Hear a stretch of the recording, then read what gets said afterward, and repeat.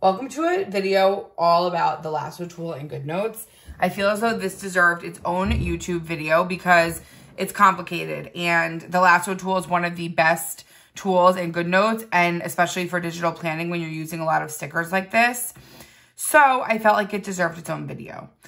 I'm going to kind of plan along while explaining what I'm doing with the Lasso tool and hope that that helps. So this is one of my custom planners. I have a whole section in my Etsy shop that says custom bundles, and that allows you, it's a bunch of different bundles that allows you to basically build your own planner, whether it's weekly, daily, list, anything like that. So let's go to the custom add-on section, and we're going to grab any of these. Now I'm doing this as my daily planner, but mostly this video will be about the Lasso tool.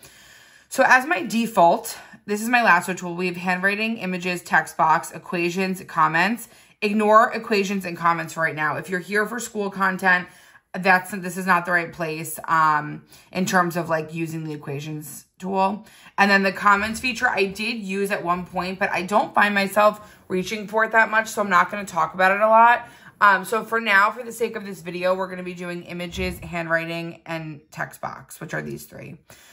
So as a default, mine are always on green, meaning like I always like to leave them on green unless I say otherwise, which you'll see in a minute. That way I don't have to think about it. So let's say this is my planner page that I'm using for right now. Again, these are sold in the Ultimate Custom Bundle and the add-ons. So I'm going to go to the bundle stickers, and let's say I want to grab a sticker. You most likely are going to be using the Lasso tool in this, but you can do it a couple other ways. But let me just grab for now. I'm going to grab this one, and I'm going to grab the green. So the Lasso tool, if I have images on, I can circle an image. This is called a pre-cropped image, meaning that the creator of the sticker cropped it out for you so that there's no white background. Everything in my shop is cropped out. You should really only be shopping pre-cropped because it's a huge waste of time and energy if you don't. So, because then you have to do it yourself, and it's like you paid for them. There's no need for that. So if it's a cropped out sticker with the Lasso tool, you do not need to circle around the entire image, because look what happens. You're grabbing other stickers too. We don't want that. So with the Lasso tool, I can actually just grab a little piece of this, and because it's one image, it will move the whole thing. So I'm going to circle that little sticker, and I'm going to click once on the inside. Now, there's a big difference I'm learning from teaching you guys. There's a difference between long pressing and clicking. Long pressing, my mom always thinks long pressing is like you have to long press and go like that. No. You only have to long press, which I'll show you. Ignore that for now. I'll show you when to long press. In this situation, you just want to click lightly. That's it. It's going to come up with these different options. Now, if you click it and it says take screenshot, it's one of two things, and it doesn't say anything else. That means it's either not pre-cropped or your images is off. So if you have images off and you try to click it, it's only going to give you take screenshot. That's because it's thinking the Lasso tool, you've told leave my images alone, so it's not going to move it for you.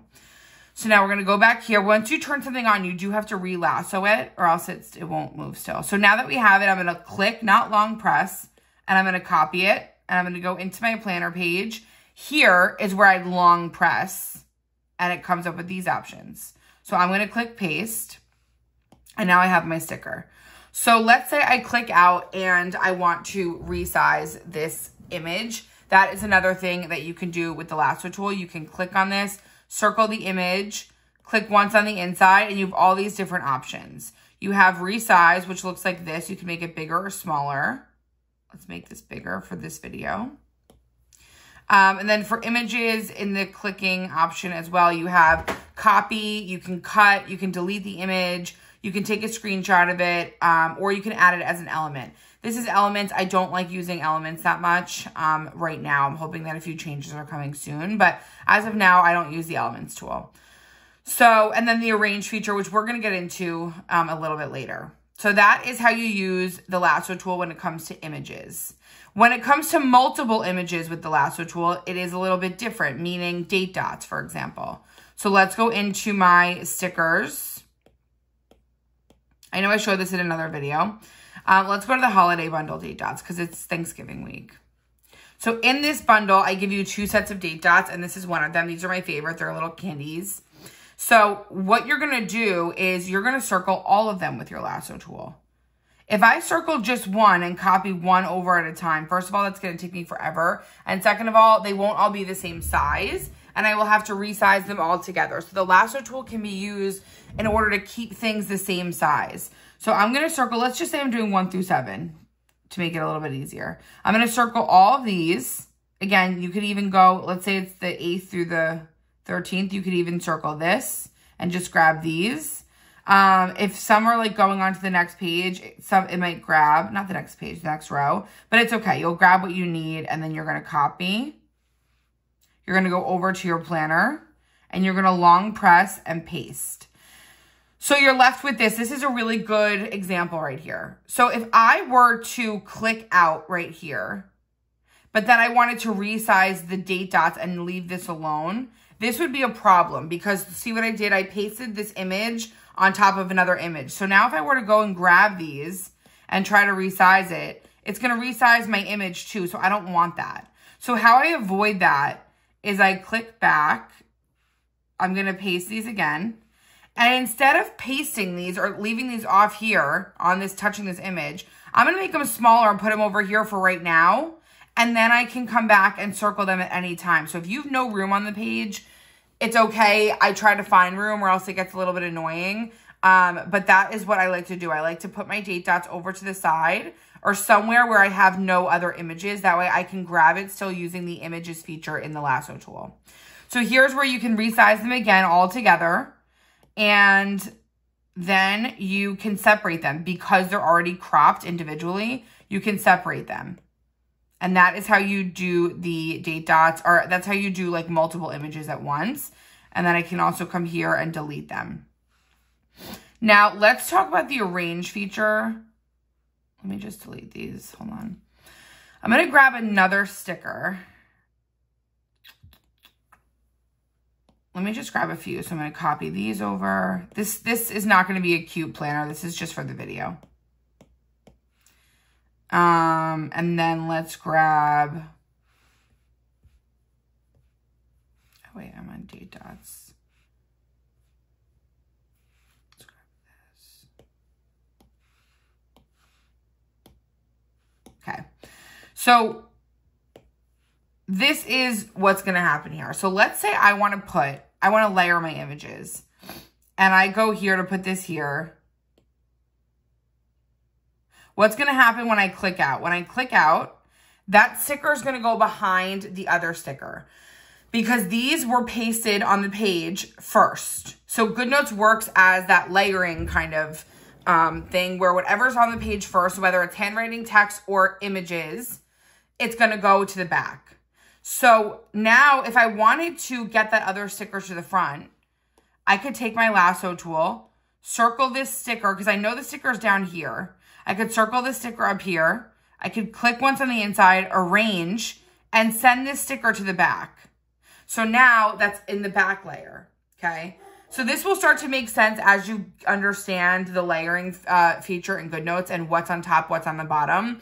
And if something ever goes to the back of an image, you just need to grab it. So let's just say, for example, I had, I'm just going to show you this as an example. So let's say I had handwriting behind this sticker, because now I do. I could come here, make sure that images is off.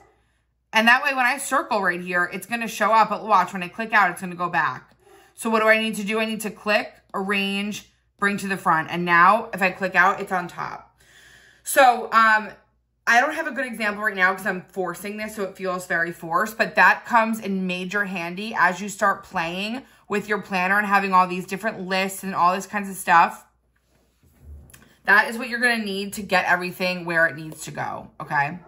So let's say you wanted to mess around with this handwriting and leave the image. You're still going to leave images off. And now I can circle this handwriting. I could change the color of it.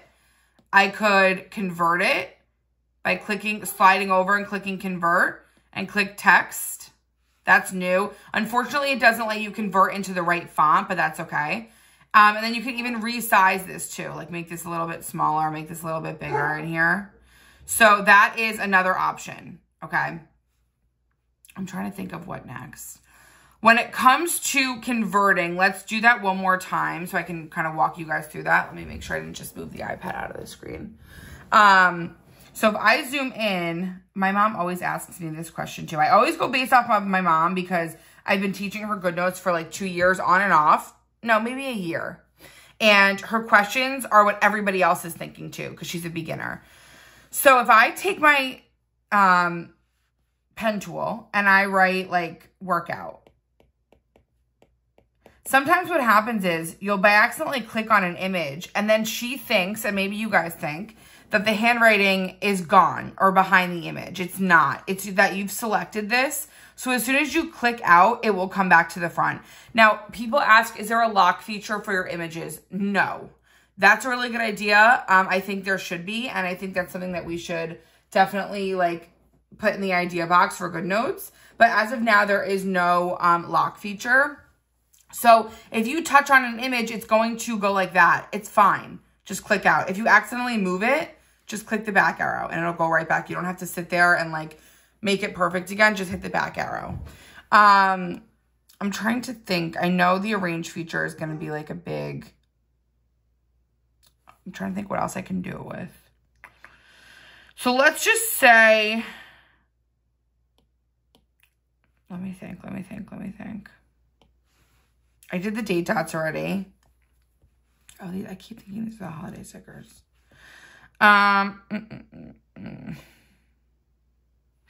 think the arrange feature really comes into handy if you're one of those people, and I see this on Reels a lot on Instagram because there's a big Instagram community of digital planning. So if you guys are not part of that yet, you definitely should be. I'm part of it, and it's really, really inspiring and fun. So I think a lot of people will go and circle a bunch of stickers and then paste them down.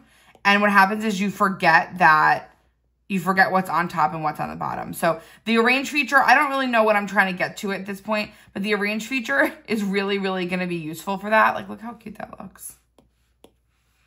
So if you want to write on top of a sticker, you need to make sure that you're clicking with the text tool. Click on the image with your pencil, not your finger. If you click on the things with your finger, a lot of the times it will just select the image like that, and it frustrates people. So you want to use your lasso tool, your pen tool. That way it looks like that when it comes up, okay? Guys, what should I talk about with the lasso tool? Oh my God, that's also really annoying. If you have a text box open and you try and click on a tool, it makes these little tick marks because it thinks you're trying to write a comma or a parentheses. You can just scribble out like that, and then with your finger. So when you're gesturing on the toolbar, use your finger. You don't have to most of the time, but if you're in a text tool, you want to use your finger. And then if you're using this, you want to use your Apple Pencil. Okay. The lasso tool can also be used to resize everything at once or copy and paste everything at once. So I can take this and resize this, or let's just say I change my mind about the paper underneath. I can come here, get a different paper. Cooper's going to start barking because I hear this dog. Copy this over. And then I can take my lasso tool, copy everything at once, make sure everything's green in your lasso tool. You could even cut it and then move over here and paste it. So it's very easy to change the custom settings. And then to get out of this, because I have this stretched out to the end of the page, just click on another tool and it will stay. Okay. I feel like that was a good base. So again, remember with the lasso tool, you have text and you have handwriting and you have text. You can change the color. You can resize everything. You can even resize your handwriting too. Now, the difference between text and handwriting when it comes to the lasso tool is I can circle a tiny little piece of the handwriting and it will move the whole box. If you try and do that with the lasso tool, it only moves that letter with handwriting because handwriting, they're all separate. So you need to circle the whole thing. But you could do resize. Whoops. You could do color. Same with text. And yeah.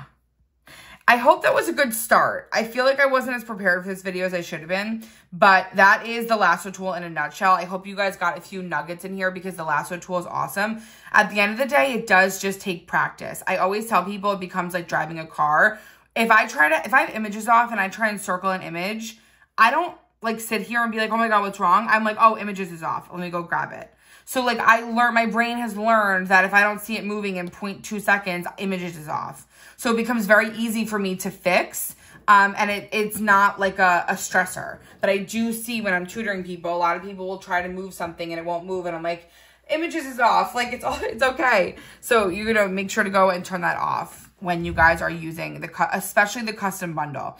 That's another reason why I tell people the custom bundle is not the best for beginners, because you have yet to learn the lasso tool, and it's absolutely needed for the lasso tool. It's absolutely needed for the custom bundle that you know how to use the lasso tool, okay? Leave your questions below. You guys know I will be back. I'm about to go on live and plan my day with you guys, and so I will see you guys in my next video.